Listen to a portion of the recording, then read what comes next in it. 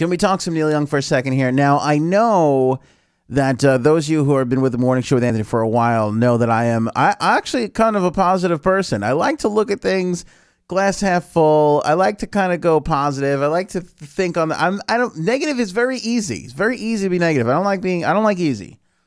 I like difficult. I like, well, maybe this is good. Maybe this is good. Here's why I think this new Neil Young thing is going to completely stink. And you follow me here and let me know what you think. So, we know Neil Young is with Daryl Hannah.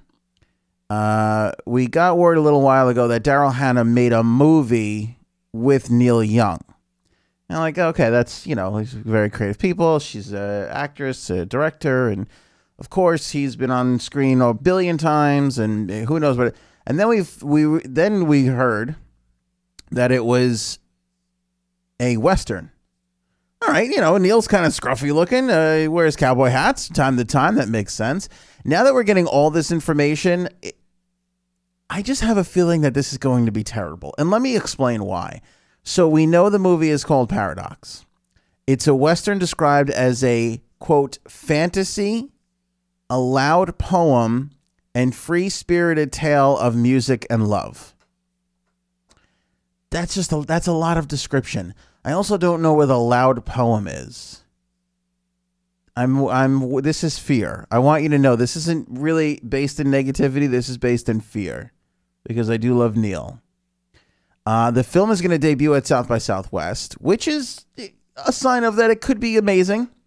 Then Netflix buys it, so not only is it going to be South by Southwest in a couple of weeks, but we're going to get it on Netflix on the 23rd, so we're 15 days away from that.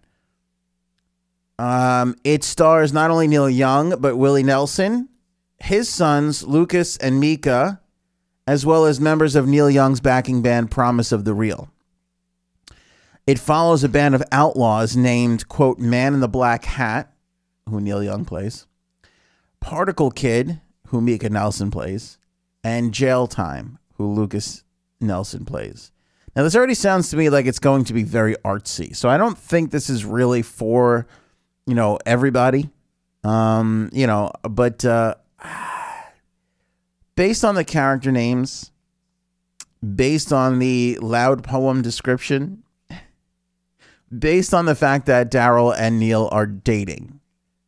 Because again, sometimes it's hard to tell your significant other, you know what, that's a really terrible idea, or you shouldn't do this. Sometimes you get sucked into those things more than anything. And here's the deciding factor for me. We are 15 days away from seeing this on Netflix, and we don't have a trailer.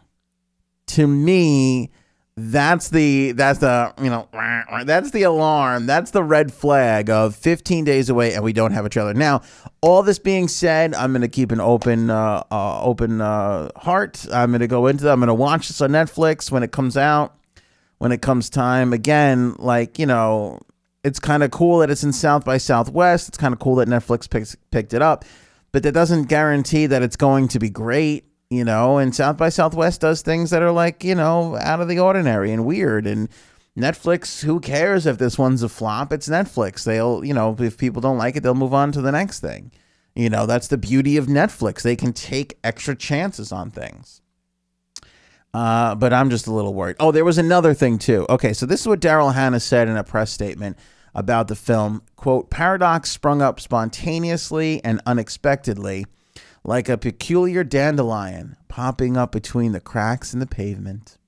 I wish I could live in Daryl Hannah's world for 5 minutes, don't you? I feel like it's a more fun world.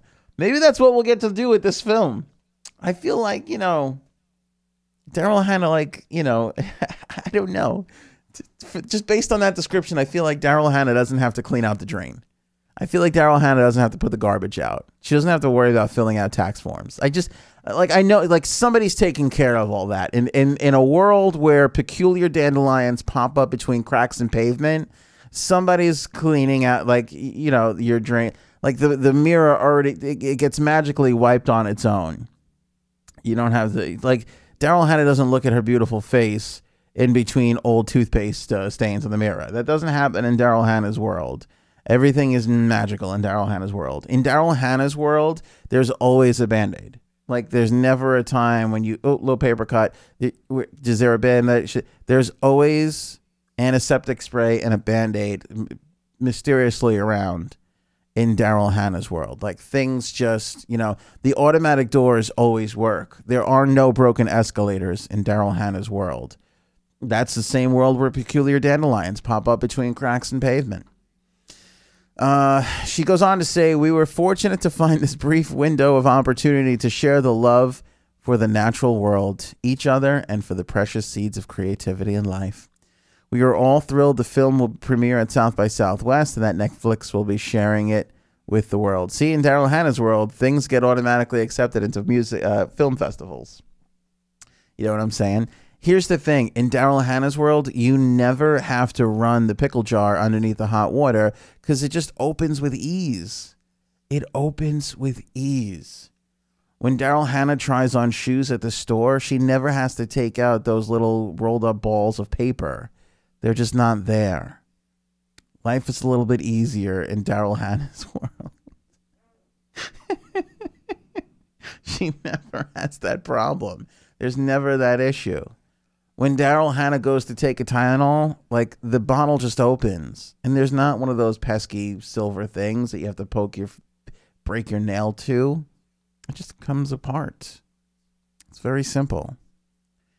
IKEA doesn't exist in Daryl Hannah's world. Just too many instructions. It's not the way it works. Just not the way it works. Here's the other thing that worried me about this, and that's the fact that they apparently, so a little while ago, Neil Young and Promise of the Real did a show, and they were all decked out in cowboy gear, and now we learn that that is going to be a part of the film. So that worries me. Like, I get having Neil Young and Promise of the Real soundtrack your film, but if this is a Western, and then they're performing in the, that was my favorite part about the OK Corral, was the live performances. That was the thing. The best part about Shane was the closing concert. That, for me, the best part about Shane was when they plugged in all the electrical gear and had a concert. That was what was so wonderful. So I'm a little concerned. I'm a little concerned about this. We got a poster, which I'll post to go along with this, but we don't have a trailer. 15 days out. Now, I know a little bit about marketing, and I've never seen a film marketed without a trailer. That would be a first. This would be a first. So, a smidge concerned. Smidge on the concern side. Just a smidge. By the way, in Daryl Hannah's world, Control-Alt-Delete doesn't exist because she never has to reboot her computer.